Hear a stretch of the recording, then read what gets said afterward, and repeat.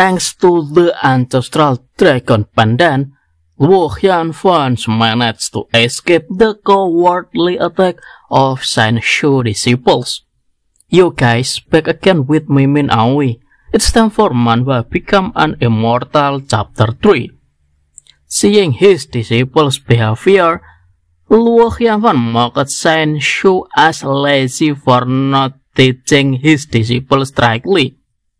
He then asked Shan Shu to discipline his disciple well. Shan Shu panicked and looked scared after what his disciple did. He asked Luo Qianfan to calm down. Shan Shu will punish the traitor severely and give Luo Qianfan an explanation.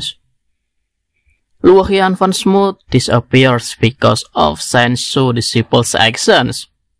Because Fairy Changyun was the host of this banquet, Luo Qianfan left it entirely up to Fairy Changyun about how compensations should be given by Shan Shu.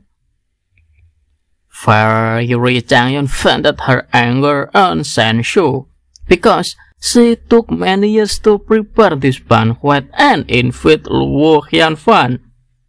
Shan Shu then apologized for his mistake of not disciplining properly. He is willing to compensate Fairy Changyun. Compensations for all the losses that suffered by Fairy Changyun.